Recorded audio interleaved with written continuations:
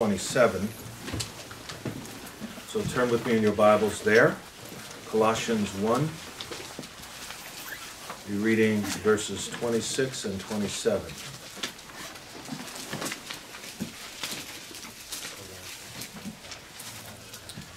The mystery which has been hidden from ages and from generations, but now has been revealed to his saints. To them God willed to make known what are the riches of the glory of this mystery among the Gentiles, which is Christ in you, the hope of glory. Sometimes parents are surprised by the thoughtful questions their children ask. For example, a young boy once asked his father, "Daddy, what is God like?" The father was unprepared for such a deep question and struggled to answer in a way that the child could understand. Seeing his father struggling, the boy asked, "Daddy, is God like the sun?" "No," his father replied. "Is he like the moon?" "No." "Is he like an angel?" "No, he's not like an angel." Becoming impatient, the boy said, "Well, Daddy, what is God like?" The father, finally thinking of an example, said, "Son, God is not like the creation, nor is he like an angel. Do you remember at Grandpa's house last Christmas when Grandpa read the story about the birth of Christ?" "Yes." "Do you remember after Grandpa finished reading, you felt so much love coming from him and saw how peaceful his face looked, and you turned to me and you said you felt the presence of God in the room?" "Yes." "Well, son, that's what God is like." You see, son, we learn a lot about God at church, in Sunday school, in our family devotions. And when you read your Bible as well. But when you become saved, God actually comes to live inside your heart. And you experience a personal relationship with him. No longer do you just know things about him, but you come to know him personally in a very special way. He becomes a very close friend, and even closer than my relationship with you as a father and as a child. You see, son, there's a higher goal in the knowledge we get about God from the Bible. The main reason why we teach you all these things from the Bible is that you'll be united to Jesus Christ in your heart and in your spirit. This is why Jesus Christ, God's Son, was sent into the world and suffered such a terrible death on the cross that we just celebrated, the Lord's Supper. He died to save us from our sins so that we could love him and know him and enjoy fellowship with him. So the son finally said, "Now I understand, Daddy. God wants to save us so that I can have so much love for him in my heart, just like I have for you and Mom and Grandpa and Grandma, right?" "That's right, son." So we want to talk about that on a spiritual level. We want to talk about union with Christ, especially as illustrated in 5 metaphors in the New Testament. In the New Testament, the Lord Jesus expounds and expands upon what it's like to know God in our hearts, what it's like to have him in us, the hope of glory. And he uses parables and illustrations or metaphors to describe what it's like to have this intimate heart knowledge of Jesus Christ. As this father used an analogy his child can understand in describing a spiritual truth, so God uses metaphors and parables in the Bible to teach us one of the greatest mysteries in the world: union with God himself. This is why we were created, and this is why we were saved. The ultimate calling and awesome privilege of a human being is to know God personally in our hearts and to have his presence dwelling within us in the person of his Spirit. And this is a very great and sacred stewardship to nurture and to safeguard and take care of this union we have with God himself. God is infinite in understanding and wisdom, but we are finite. So in condescending mercy, he stoops to our level, using illustrations drawn from everyday life and every area of life, from agriculture, from marriage, from the human body, from the construction of a building, and from the family relationship, to describe what it really means to know God in our hearts. These metaphors are simple teaching tools designed to lead the seeking soul into fellowship with God, which is God's ultimate purpose for man. Salvation is but a stepping stone in the process. Salvation is very important, but it's the gateway. It's the entryway. It's not the be-all, end-all. Salvation just begins this process of an eternal union and communion with the living God himself. And of all of God's creatures, he has chosen us, his children, human beings made in his image and saved and given his own nature to know him and enjoy fellowship with him forever. And it is so tragic that we so often forget this highest of all purposes for you and I as his children. And the Bible exhorts pastors and teachers and even fellow believers in their relationship with one another to exhort and remind one another about this highest and holiest of callings. It will be our sole employment in heaven forever. And so these metaphors are just teaching tools, and salvation itself is but a stepping stone in the process, although a very important one. A metaphor is a thing seen as a symbol of something else. A metaphor is a comparison, an allegory, an analogy. And because union with God is man's supreme calling and purpose, it's not surprising that the scriptures are loaded with metaphors and parables explaining in rich detail this greatest of all mystery and greatest of all privilege, Christ in you, the hope of glory. There are three types of metaphors describing union with Christ that we'll look at. The first is drawn from earthly experience and the creation. The second metaphor are those which find their expression in the togethers in the New Testament. And the third is having to do with this whole idea of oneness. Oneness between God and his church. It's a very important metaphor, oneness, where the two become one, just like a marriage, where the two become one. There's a spiritual application of oneness between God and his church, and that's your calling and my supreme calling. Your job, your own earthly marriage, and as good as these other things that we do in our daily routine may be, for us to be able to survive and to live in this world both physically and emotionally and so forth, your greatest calling and mine is to be one with God himself. Let's look at the first metaphor, the head and the body.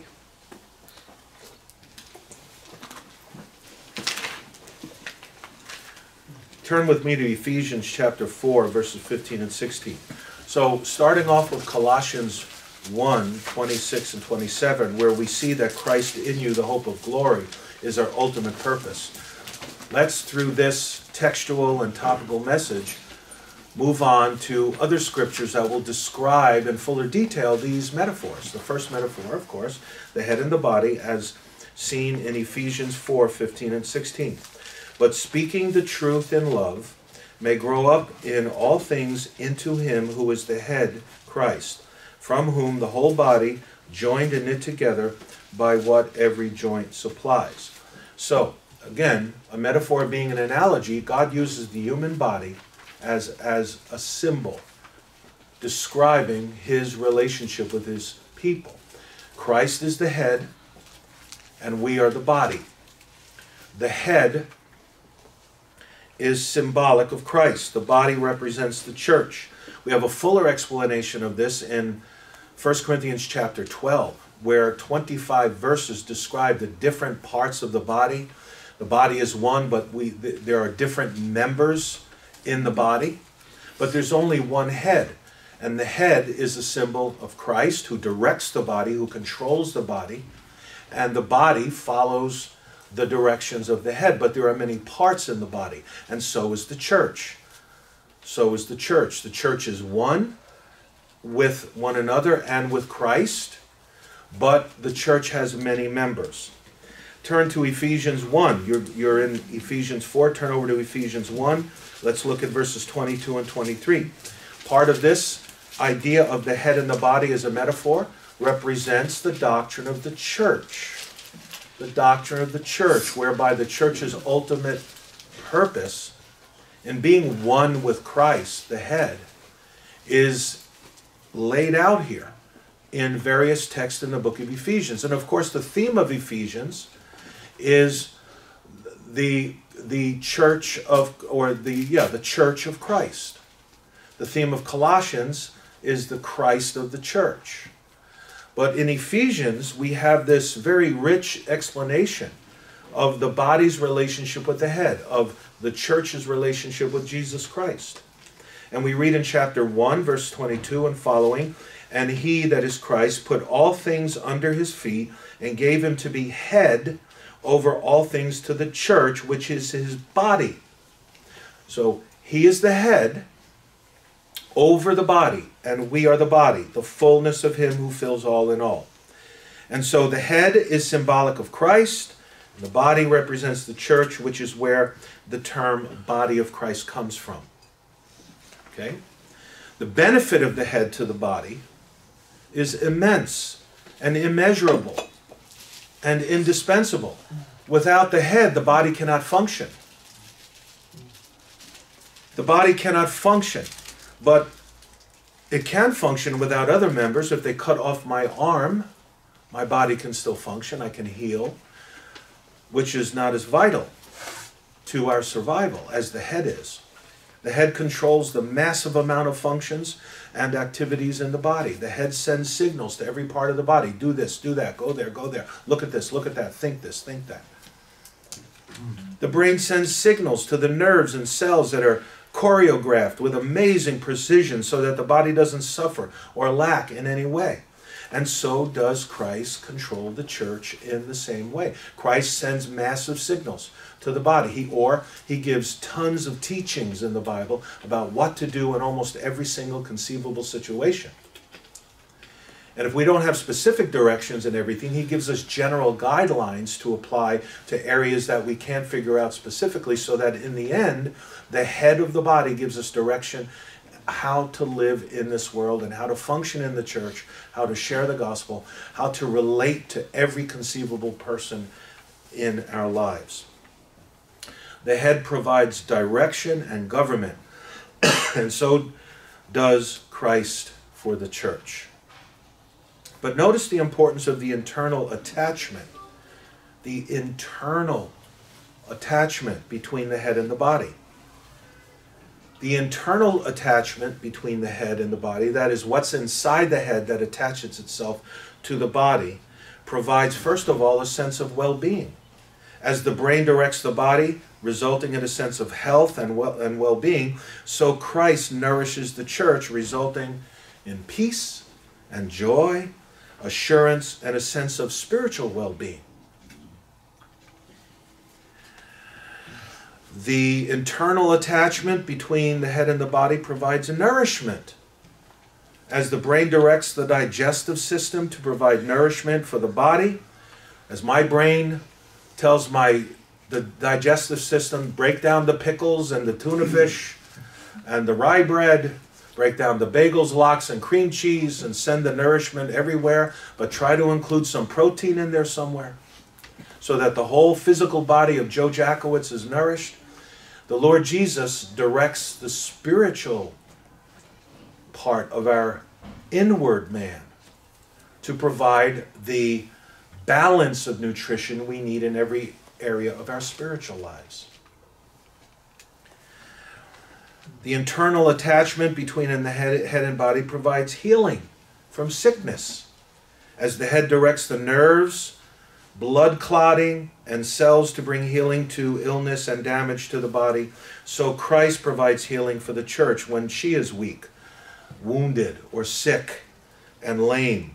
The brain sends a repair crew if the body is damaged. And spiritually, the same is true between Christ and the church. Do we not read in Psalm 23, "The Lord is my shepherd, he restores my soul." And that's why we're here today. He keeps on healing and restoring our spiritual man when we go astray. Praise God for that. Amen. Worship him for that. Glorify him for that.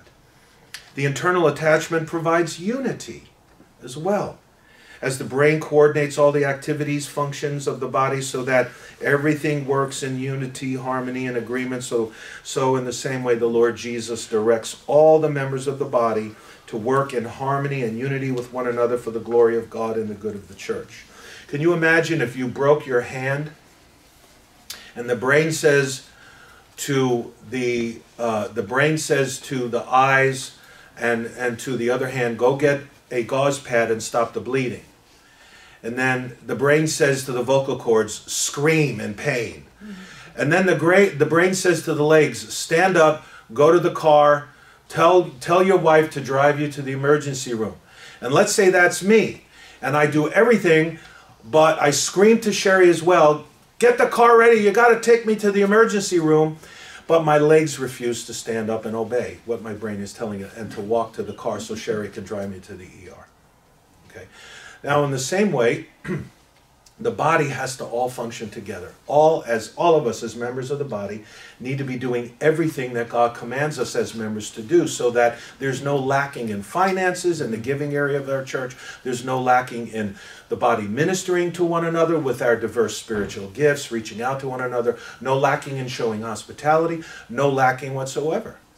And as long as we follow all of these spiritual responsibilities laid out in the doctrine of the church, as our relationship with one another is described, and as our consciences are pressed in with conviction from these commandments to do our part as members of the body, no area of the body then will lack when there is a need, right?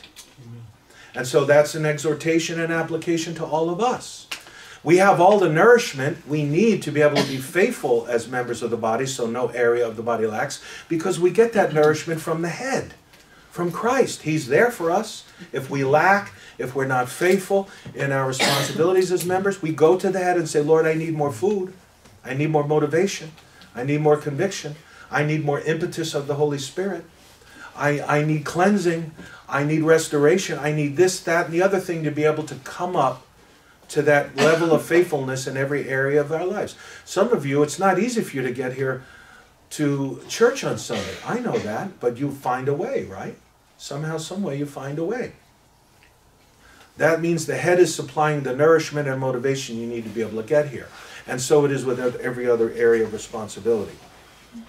Union with Christ is all about the internal connection. Listen, union with Christ is all about the internal connection between the head and the body. And we don't want to have any blockages, therefore, between us and Christ in that internal connection. The stronger the body is connected to Christ, the better the body functions. Are you hearing me? Mm-hmm. And the stronger it will be in the service to the Lord. The body will develop a greater living dynamic. The body will grow. When we're more motivated and fed and directed by the head, we will not be static. We will not just sit in neutral, just schlepping along, going through the motions as a local church. We will be motivated to reach out with the gospel more. We'll be motivated to minister to one another more. We'll be inspired to go out of our way and extend ourselves, even stretching ourselves to the breaking point to be able to keep up with all of the forward-moving responsibilities that God gives us as a local church to grow corporately in the grace and knowledge of God. Amen? Amen. So in Ephesians 5:16, we read, from whom the whole body joined and knit together by what every joint supplies. Listen, from whom, from Christ, that's the whom there. From Christ, the whole body joined and knit together by what every joint supplies. So Christ supplies every joint, every muscle of the body, so to speak, with the nutrition to be stronger, to have more health and more vitality spiritually, so that our joining and knitting together with one another will be stronger. The more food you get, the stronger you will be in every muscle and in every physical part of your being to have energy enough to do your work and to come home and do everything else you need to do. Note the phrases from whom and joined in Ephesians 5:16. That is, from Christ, joined to Christ. The body will be weak if it is not firmly joined to the head, in other words, and so it is with a church that is not firmly joined to Christ. The elders of every single church, even those churches listening to this message, those pastors, those church leaders listening to this message on YouTube and over the internet, it's our responsibility to remind the church and to teach the church and exhort the church to be strongly united to Jesus Christ, strongly knitted to Him, so that we can be strong in our relationships with one another. The ligaments and joints are strategic locations of support for the body. If all of your ligaments were weak in your joints, in your elbows and your knees and your ankles, you'd be almost falling down all the time.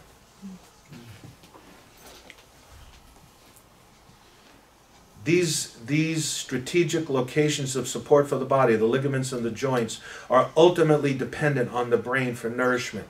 If the joints and ligaments are weak, then the whole body won't be able to support itself and will be weak. These support locations are symbolic of pastors, teachers, deacons, who provide vital support functions for the body of Christ. The more spiritual and holy the pastors are, the more spiritually healthy the body will be. But the body doesn't just receive. Once the members of the body, are built up through the ministry of one another, but especially the pastors and teachers and deacons, and the body receives the ministry and derives benefit and nourishment from it, instead of falling asleep or daydreaming or not really caring about being at the Bible studies and the prayer meetings and the worship service, then the body won't be strong as it should be. But the more spiritual and holy the pastors are, and the body receives that ministry and learns and grows and derives benefit and nourishment from it, the healthier the body will be. The brain is designed in such a miraculous way that it controls all the bodily functions simultaneously, so that no part of the body lacks nourishment under its omnipresent efficacy. Think about that. While you're sitting here, your brain is controlling every single function of your body, directly or indirectly, so that you're focused on one thing. And all the parts of your body are contributing towards that one focus right now. Right? Listening to this sermon. That's how dependent we are on the Lord Jesus Christ to control the whole body. And so this metaphor of head and body represents that internal connection between the body and the head. And we need to maintain that close connection with the Lord Jesus Christ, so that we can be nourished in our individual life and in our corporate life. Amen? The second metaphor is the marriage union. The marriage union.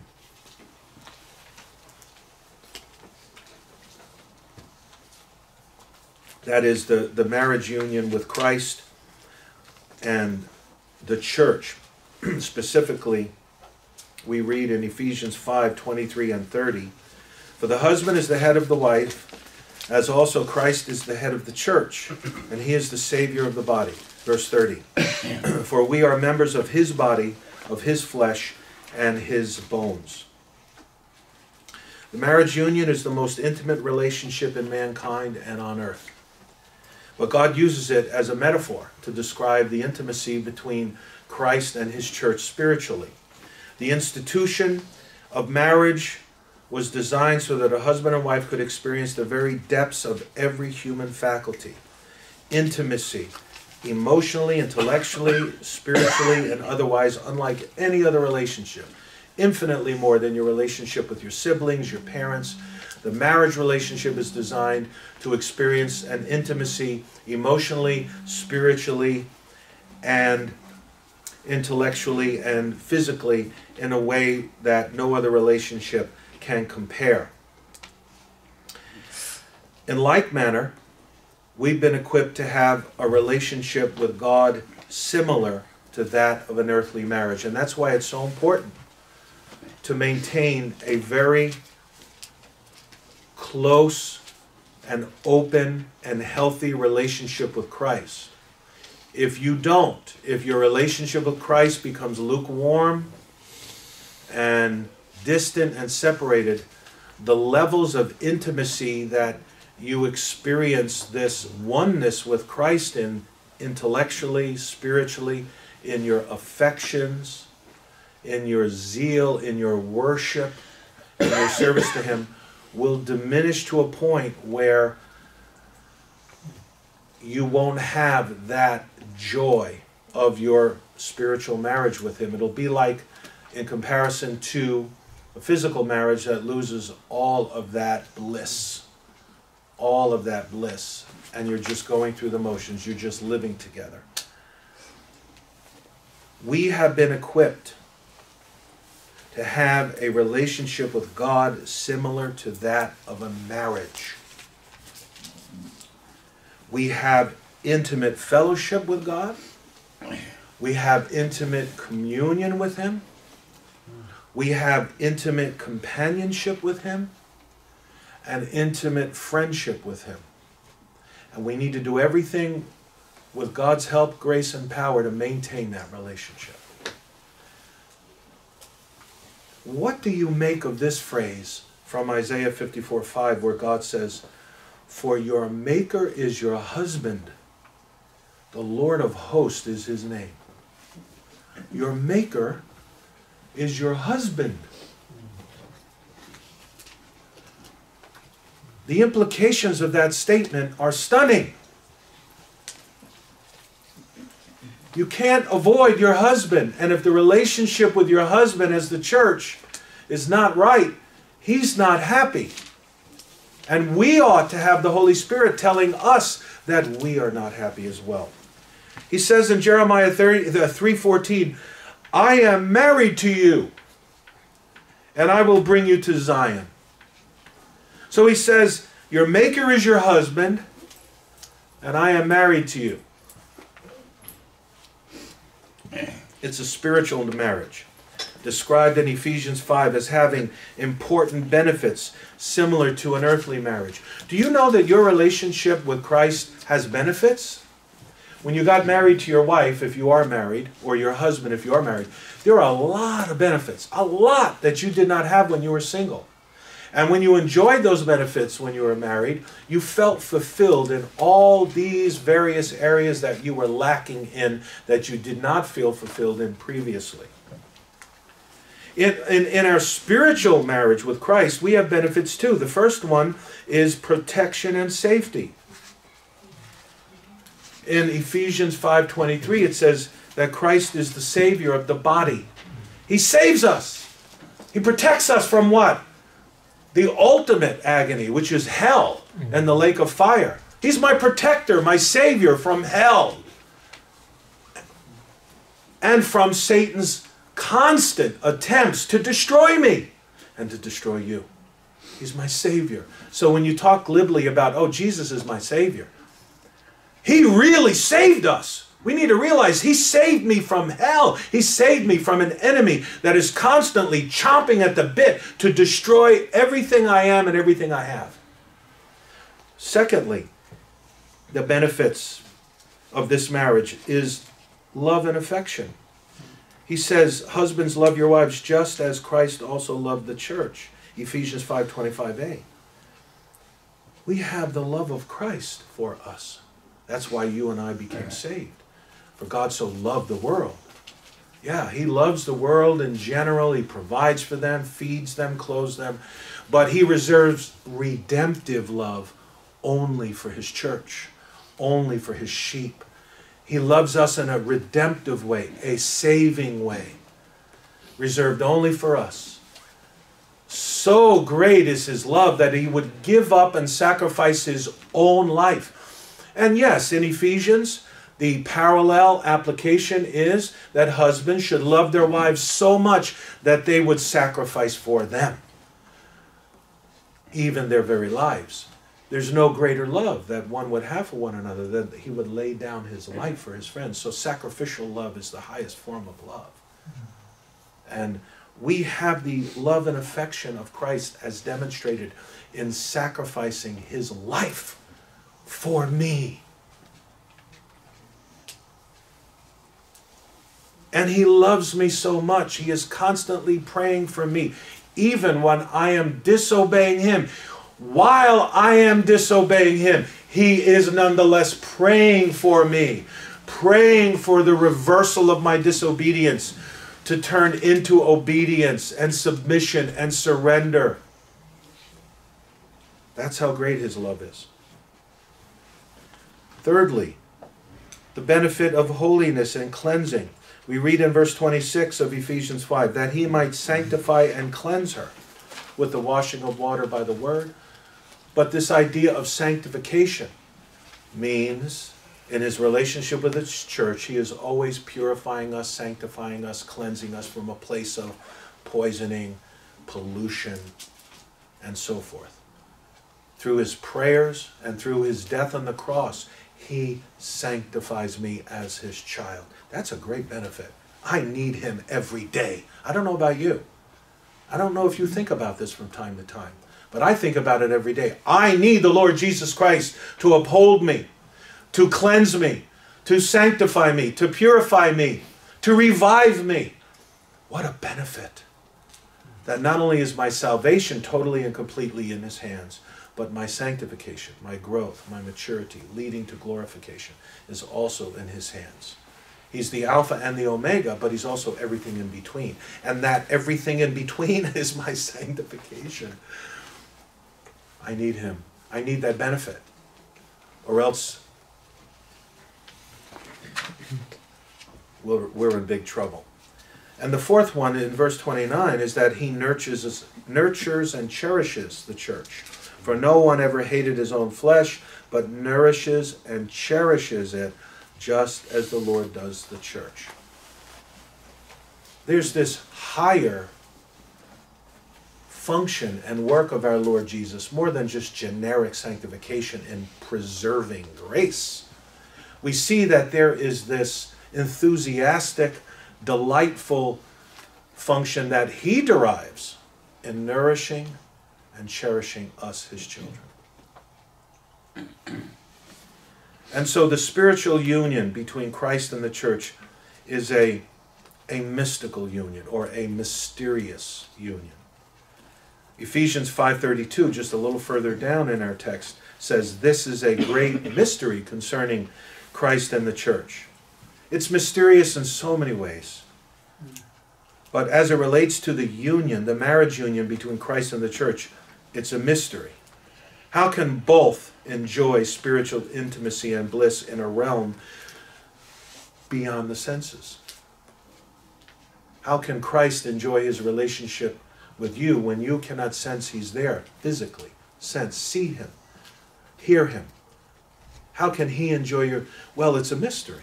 How can you enjoy your relationship with him when you cannot see him or hear him or touch him or smell his presence? Well, the Holy Spirit provides the conduit, the channel of spiritual pleasure and affection, whereby both our spiritual husband and the bride enjoy pleasure as provided by the Holy Spirit in our hearts, in our spiritual man. What a calling we have. What a calling. But we forget, but we can repent and return to the Lord. He's not going to stop nourishing and cherishing and restoring and cleansing. But where is the main focus of our life? And do we and are we reminded frequently, maybe even daily, of this greatest priority of union with Christ and the maintaining of that union? If the Lord has reminded you of that great, awesome privilege and honor that he's given us, so few compared to billions, So few that he saves, compared to billions in any given generation. Will you today take stock and inventory of anything and everything that is hindering that relationship and repent of it?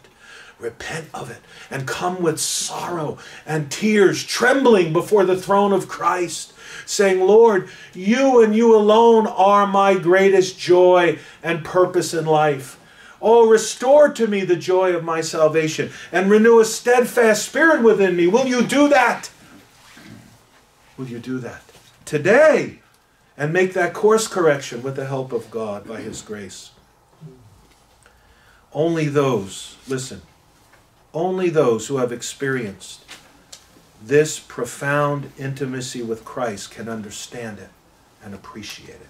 And if you don't, if you go off today after hearing this most important message, reminding you of your highest and holiest calling, if you go off hardened, disinterested, and dismissive of this greatest truth, I doubt and I question whether you are saved. Can I say that? If you are saved, you are so far where you need to be.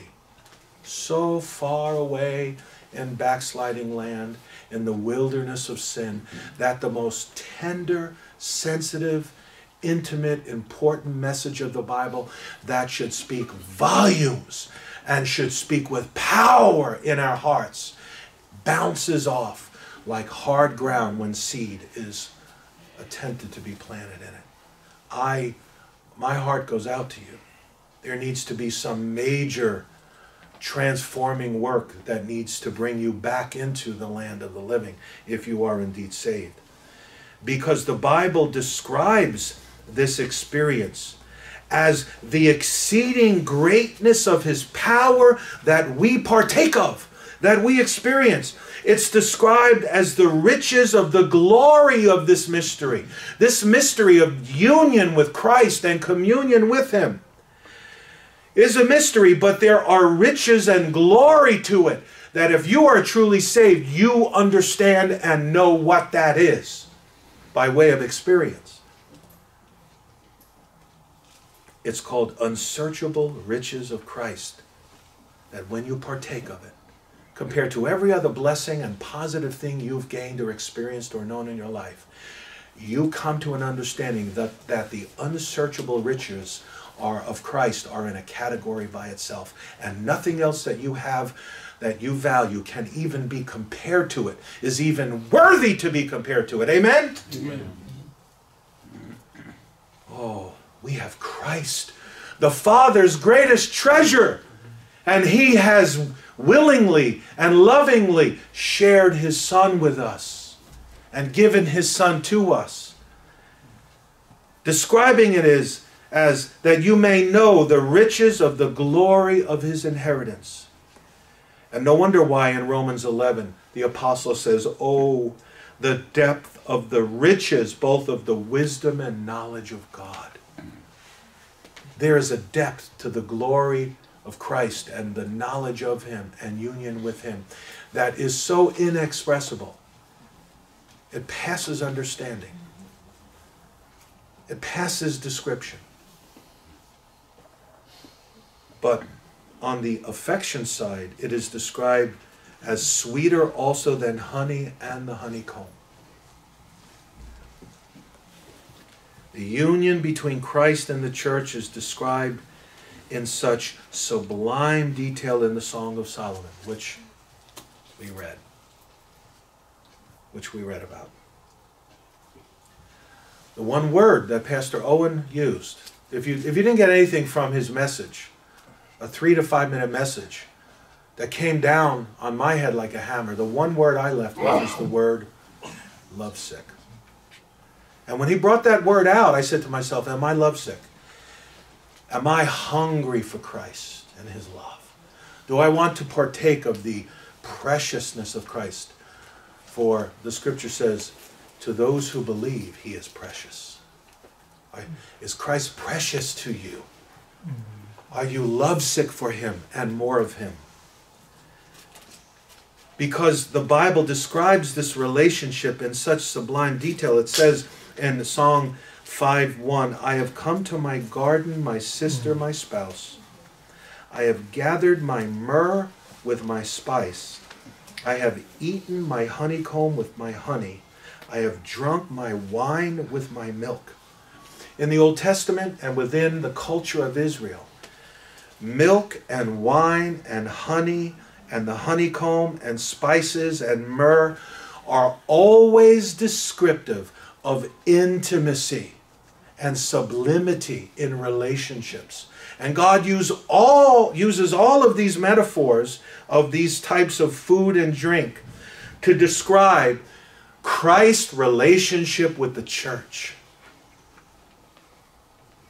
In other words, the greatest substances of earth that titillate the senses, the taste, the smell, like myrrh and spice and honey and wine and milk, which is the richest kinds of herbs and spices and foods that one can taste and absorb and digest, that cause such a powerful reaction of delight to our taste buds and to our smell.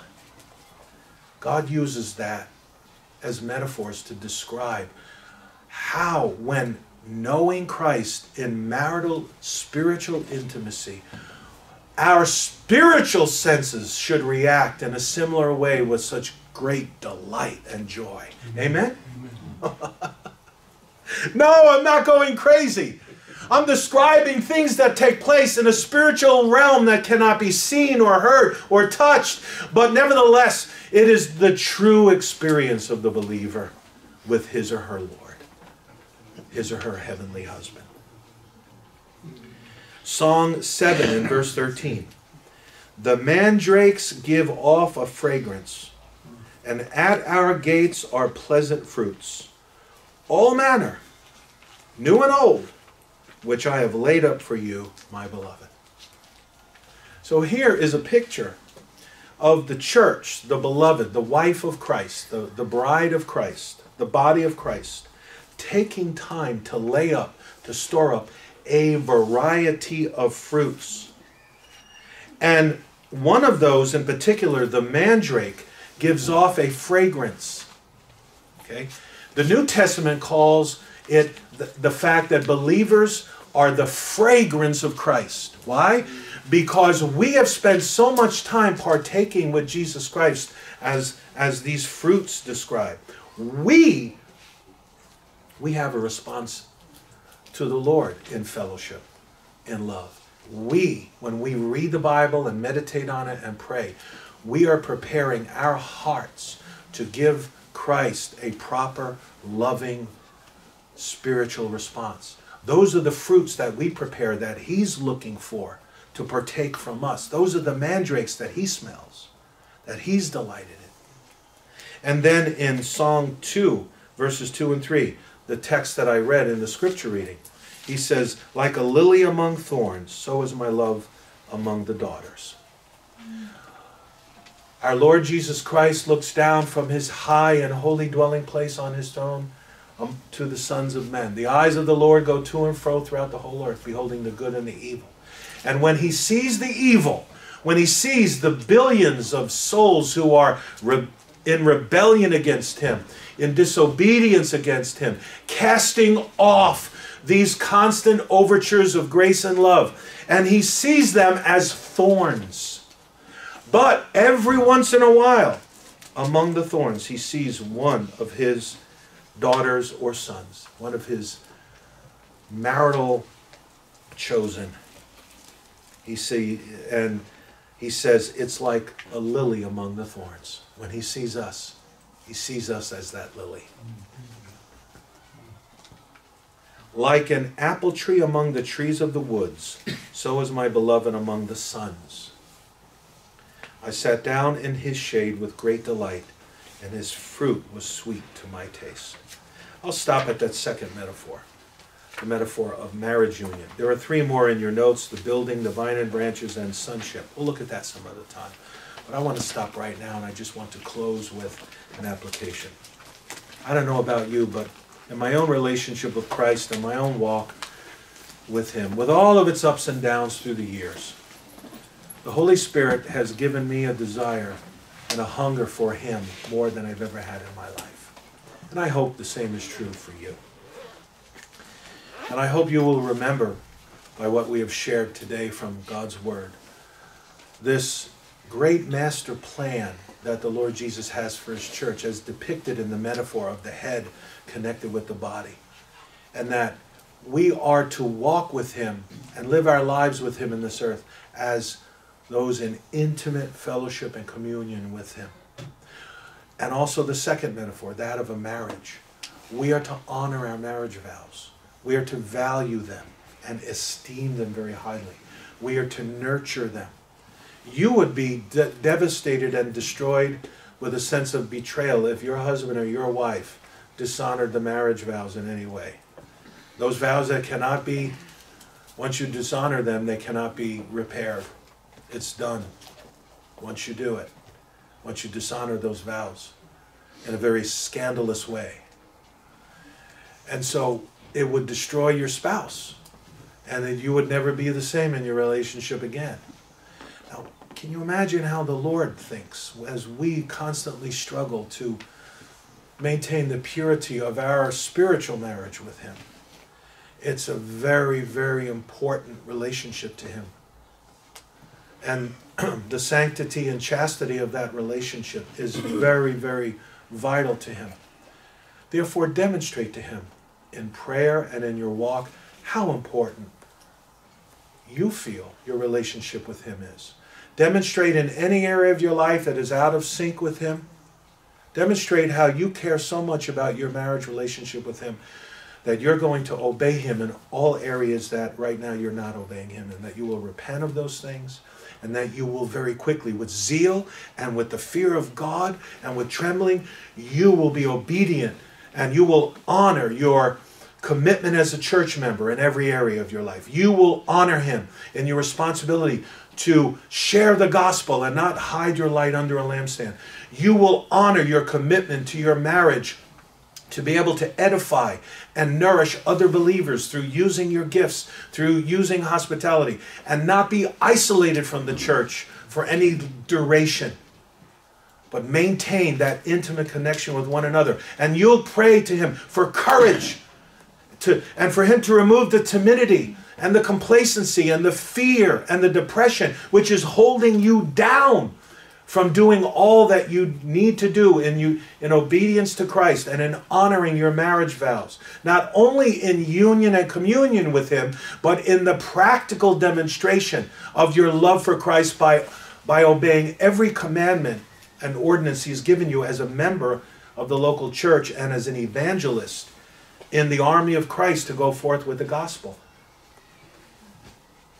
We need to no longer squander our time, but pray, Lord, teach us to number our days, for the days are evil, that we might serve the Lord and walk with the Lord all the days of the rest of our lives. Amen? Amen. All the days of the rest of our lives. And don't look at other people, other churches. Don't look at your circumstances, your needs. God will take care of all that. Just be faithful to him in the inner man. He loves you. He's not going to let you go. He's not going to let you go. No matter what you do, he owns you. He has put his spirit within you, and he's going to honor his decree and his covenant with the Father to keep you in the faith and keep the Holy Spirit in you. And that the Spirit will constantly bring you back to Christ and will remind you, yes, you do love him, and he does love you. Let's build on that love. Let's pray. Lord, we thank you for your word. We thank you for your faithfulness to our souls and not allowing us to lose sight of or forget about our great, great high calling in our union and communion with you. We thank you for your faithfulness, for you cannot deny yourself. And we thank you that when we are unfaithful, yet you remain faithful. Thank you, Lord, that you love us so much, even when we're not listening, even when we forget you, even when we don't return the love that you demonstrate to us. You still love us anyway. Thank you, Lord. Oh, thank you for your great love. Help us, Lord. We're all needy. I'm needy. We're all needy in one way or another to push that reset button, repent and come back to you, and to restore and renew our marriage vows with you. And that open channel of love passing back and forth between us. Help us to do this, we pray, even today. In the name of our Lord and Savior Jesus Christ, we pray. Amen. Amen. Amen.